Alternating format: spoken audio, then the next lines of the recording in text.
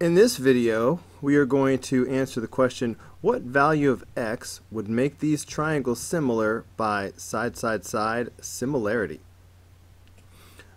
We need to decide what sides are corresponding sides so we can make ratios that would be equal. And we are aided by the fact that this is an isosceles triangle, 15 and 15. So let's see. Let's go ahead and make this blue. And might as well make this blue also because it's the exact same length. So these two sides must be corresponding with these two sides because these are the ones that are equal in this triangle. So I'm going to color them blue to show that they are corresponding to these two sides. And then I'll color the other side pink.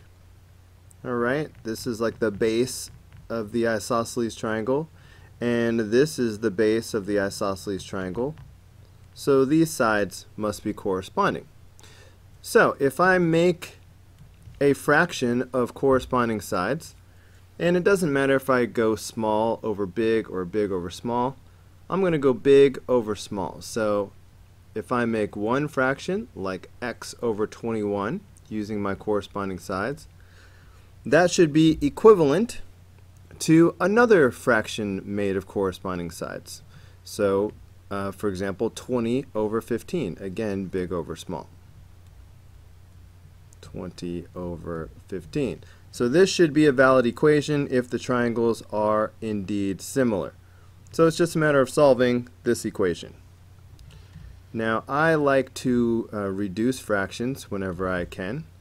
So I see this 20 over 15. These are both divisible by 5. So I'm just going to go ahead and do that. So now I've got x over 21 is equal to 4 over 3. So to get this x by itself, the easiest thing to do is to multiply both sides by 21.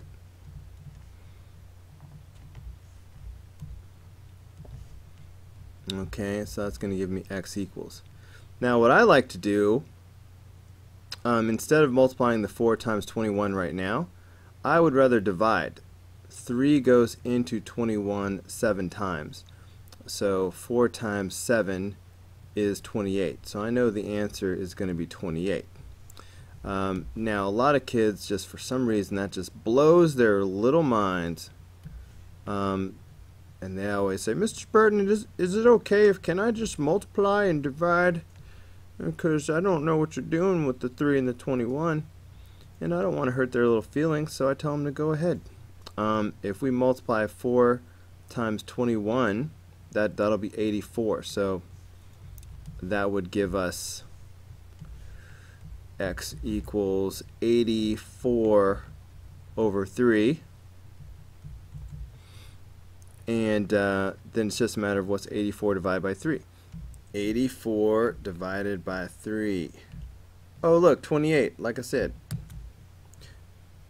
So that is how you find the value of x that would make triangles similar by side-side-side similarity.